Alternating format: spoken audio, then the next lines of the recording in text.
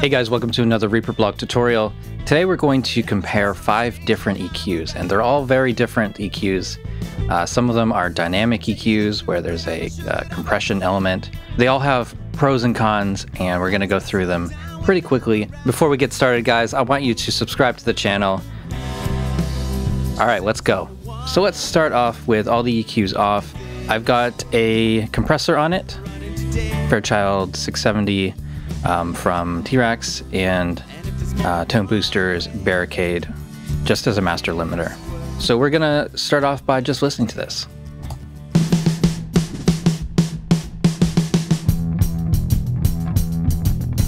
Got my feet on the ground, but I'm not sure that I'm level. It always gets so strange when I'm around you. I tell you the truth, but I'm not sure that I'm able. Always get so down when I'm around you. She said there's more than one way to make this work. I'm in a running today. And if there's more than one way to make this work, you got money today. I got theories to burn. Okay, so that much of the song pretty much covers all of the little problems that I've heard with this song. Not really problems, it's a good sounding mix, but it does need some mastering EQ.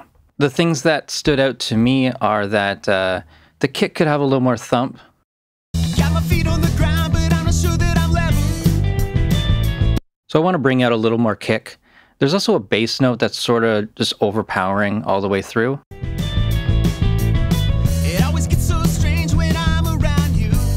And I think it kind of gets in the way of the vocal. So in addition to controlling that bass note, I want to also make the vocal a little more upfront. And overall, it's a little bit dull, so I need kind of a high shelf. Now, later on in the chorus, there's a really strummy, picky sort of acoustic guitar. And if there's more than one way to make this work, you got money to. Sort of scratchy, and I think there's kind of like a resonance that is not too pleasant. So we're just going to go through these EQs one at a time, and I'm going to just kind of do a quick EQ of this track as it's playing through, and I may not say anything during this part of it. I just want to get that EQ right, and then we'll talk about kind of pros and cons and some of the features that each EQ has. So basically what you'll see is me using it in the way that I would normally use it, and then we'll just talk about the features. All right, here we go.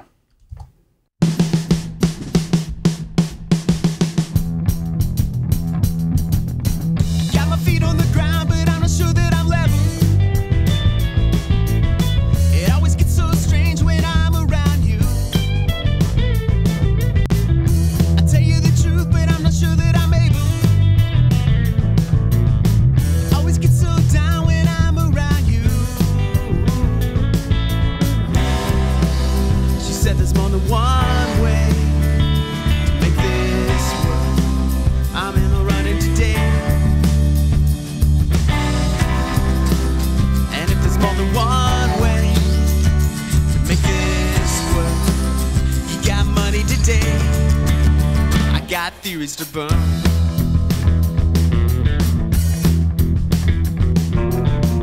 You say you got a sister, but I know you got a brother. Consider freaking out, considering what's new. Take what you got, but I'll never settle. I always get so down when I'm around you. She said there's more than one way to make this work. I'm in the running today. I'm pretty happy with that. ReaEQ is a very basic EQ, very fast to use. It's not linear phase. There's no dynamic portion of it. You can't select which channels it's applying the effect to. It's always in stereo. Same EQ applied to left and right. It does have some nice features though. So we can show and hide the tab, which gives you all the controls. We can resize this.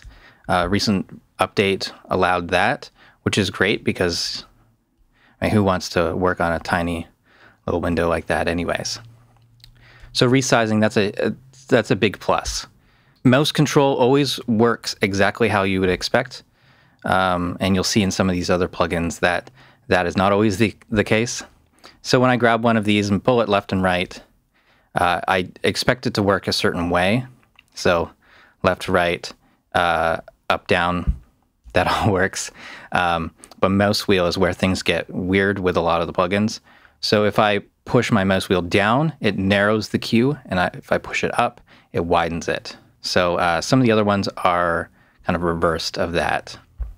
If we double click, it will bypass the selected band. If we right click, we can choose a different band type. We can do things like flip all bands. But there's no way to scale this EQ back other than blending it in parallel. Yeah, I mean, that's pretty much it. The mouse wheel controls make sense. If I pull down, it goes narrower with the bandwidth. You know, this just feels very intuitive and easy, and it's the right kind of speed. As I move that mouse wheel, it seems like it's a very ratio. The same with if I use a controller, it's very much, yeah, it feels right. So maybe that's just because I'm used to it, but compared to these other plugins, that's a really big deal, that it just feels right when you're either turning a knob on the controller or moving your finger over a mouse wheel. Yeah, it makes a big difference in the speed that you can work. So downsides of this plugin, you can't choose which channel, which means that you can't use just left or right or just mid and just side channels per band, or even in the whole plugin without going through a mid-side matrix or using multiple instances of the plugin. And as I mentioned before, there's no way to scale back the frequency thing. It's fast to use. It covers a lot of the important things. From a workflow standpoint, I think ReaEQ is hard to beat, but there are better ones out there. All right, next EQ is the Toneboosters EQ3. So this plugin's a lot smaller. It can't be resized, but let's just see how it sounds, how I would use it in a normal kind of workflow.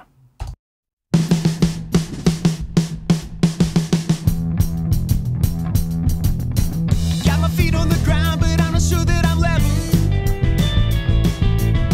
It always gets so strange when I'm around you. I tell you the truth, but I'm not sure that I'm able.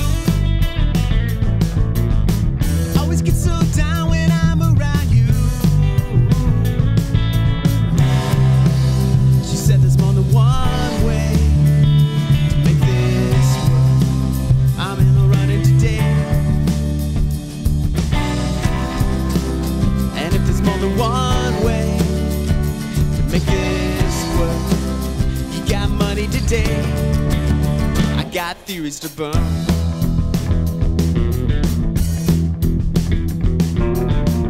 You say you got a sister, but I know you got a brother.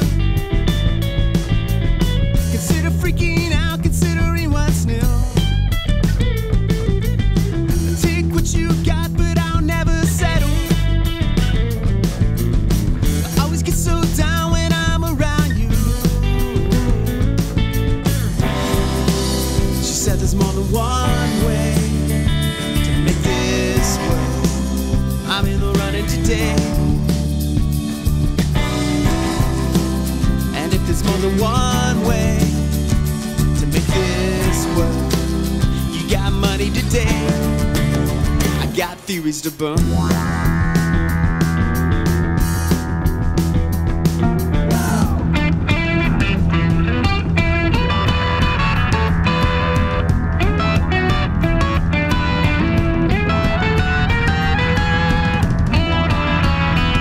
Okay, so that's pretty much it for this one. Some things to note with this one, like I said earlier, you can't resize it, and that's a big pain because this is such a small window. I probably zoomed in the video for you guys so that you can see that happening, but yeah, it's small. You can't resize this. It's a fixed number of bands, so there's only 6 bands. Each band can be selected all channels, mid, side, left, or right. It's mostly the mid channel that I was EQing more than in all channels. The mouse wheel seems to work about right. I think it's reversed of ReaEQ, where I press up, it gets wider. TB Equalizer 3, I pull up to get narrower. So that's a little bit backwards, and that takes some getting used to, but it's not too slow, it's not too fast. Dragging these around feels good, and the controls down at the bottom change very quickly. So that's good. Right click will bypass the band, and then left click to re-enable it. This plugin also has auto makeup gain per band, which is kind of an interesting thing. I don't really use it. I find that, especially finding frequencies that I need to notch out, I don't like the auto makeup gain. It just makes it harder to hear things. I think it's important to have, but not something I use all the time. Each band can also be set to different EQ shapes. I mostly used peaking filters here with the analog bell shape, but there's also a digital bell, there's high shelf, high cut, all these different multiple variations of the digital bell as well. So, and finally, you can turn down the gain effect. You can flatten it out and then even reverse it, which is very, very cool. I really like this plugin. I find it fast to use, and I use that channel mode option a lot. I wish that this maybe had a few more bands, and definitely wish it had a resizable window. Next up is the Tokyo Dawn Records Nova. On the left, there's the standard edition. On the right, there's the Gentleman's Edition, which is the paid version. Standard edition is free. 4 parametric bands with additional high pass and low pass filters. It's a dynamic EQ, so it can detect when there's too much of a certain frequency and then turn down the volume automatically for that frequency band. And that can work with the source signal or an external signal. It's pretty much the same with the Gentleman's Edition, with a few more bands. There's 6 bands plus the 2 filters. The dynamic mode is pretty similar. It's a little more advanced controls here. You can adjust the side chain a little bit more, and an automatic gain correction as well. So it's hard to say if this is worth more money. I can't remember how much. I think it's 50 euros, 50 pounds for it. So it's quite a big difference in price compared to free. All right, so I'm going to turn off the Gentleman's Edition, and we'll just try to do this with the 4 bands and see how it goes.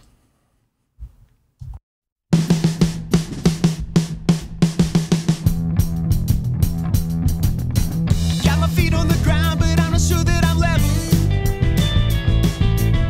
It always gets so strange when I'm around you. I tell you the truth, but I'm not sure that I'm able. Always get so down when I'm around you. She said there's more than one way to make this work. I'm in a running today. Getting some dropouts for some reason. I'm not sure why, but let's just try that again in the chorus. Always get so down when I'm around you. She said there's more than one way to make this work. I'm in a running today. And if there's more than one way to make this work, you got money today. I got theories to burn.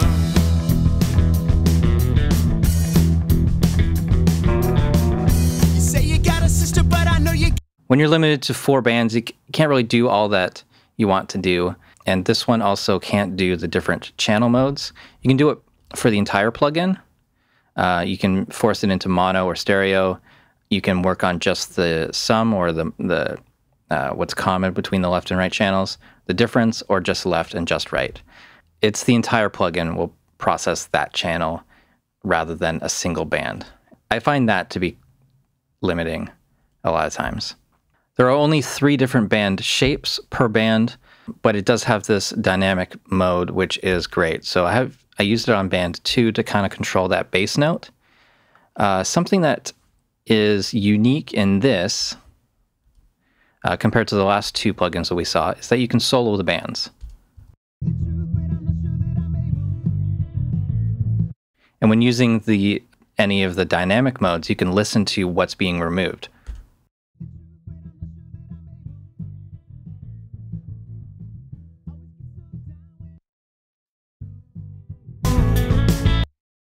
And I think that's pretty cool. This one also has automatic EQ gain.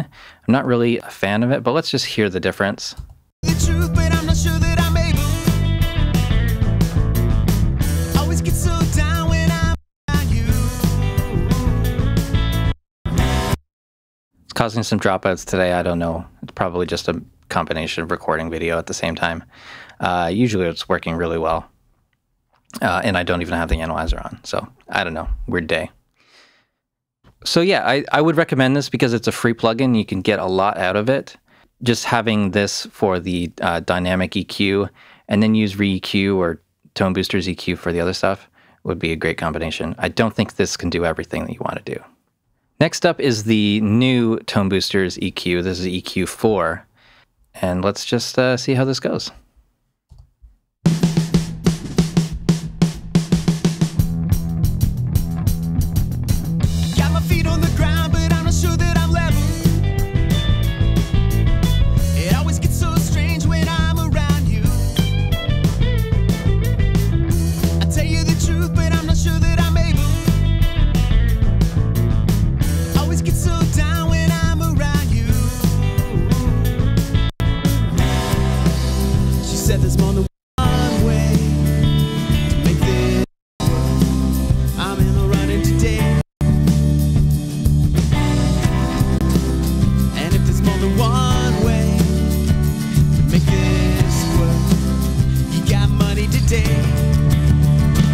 Theories to burn.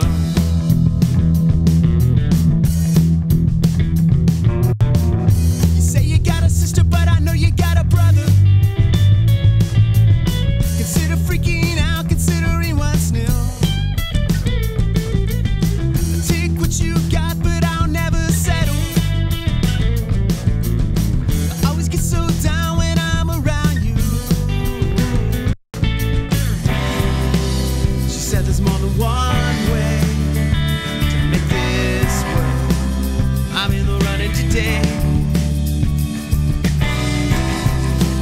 And if there's more than one way to make this work, you got money today, I got theories to burn.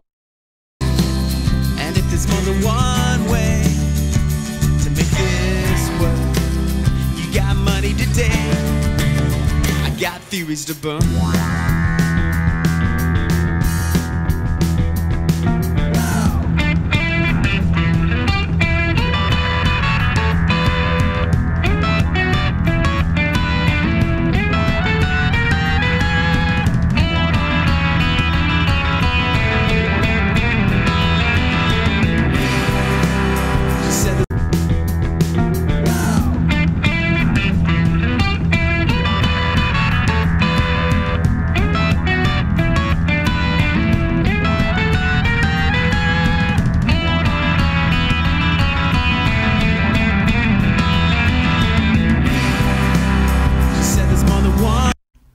I kind of like this EQ, but not as much as I hoped I would like this EQ. It's not clearly better than EQ3 because it's so different. What it gets right is that you can resize the window. What it gets right is that you can have a lot more bands. You can scale back the amount of the EQ, but you can't reverse it. Not something I used a lot in EQ3, but it seems weird that it's taken out. So mouse control feels right. Moving up and down, it doesn't seem, too fast or too slow. Mouse wheel seems about right. It's a little slow, I'd say, and it's kind of reversed to ReaEQ if you're not used to that. Push up to make it narrower. With this one, push up to make it narrower. Say this is slower than this is. This is pretty fast. And, you know, maybe that's more precise, but it's different. You can double click to add a new point. Press the X to delete it. Many different band types, 60 dB per octave filters, which is pretty crazy. And this is the only one that has different skins or themes for it. So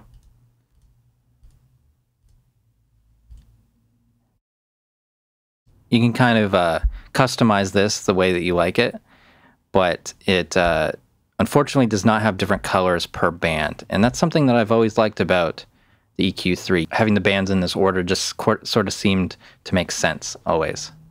But I get it. It makes sense to have this with themes because a lot of the newer version 4 plugins from Toneboosters have these themes. This is also a dynamic EQ. So there's a compressor, there's a threshold here, there's a ratio. This is also an upward compressor, so it can boost the signal, which can be kind of interesting. Has an auto attack and release mode. Different channel modes, so that's all good, and auto makeup gain if you want it, and that's per band. Now we're on to the Waves F6, and this one is one that I'm demoing. I don't know if I'm going to buy it. It's currently on sale for $29 at the time of this recording. Hopefully it's still on sale if you like it, but gotta say this is kind of a weird one. Let's hear it.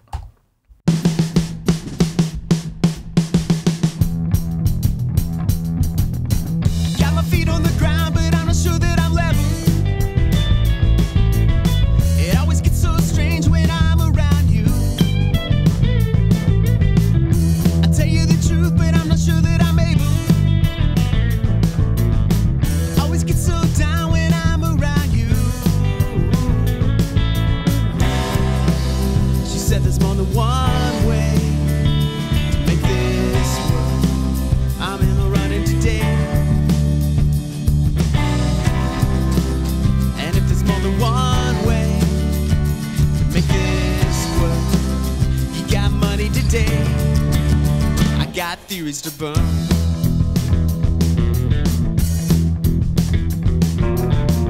You say you got a sister, but I know you got a brother.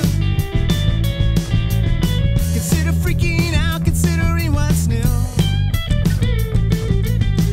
Take what you got, but I'll never settle. I always get so down when I'm around you. She said there's more than one way to make this work. I'm in the running today. And if there's more than one way to make this work, you got money today. I got theories to burn.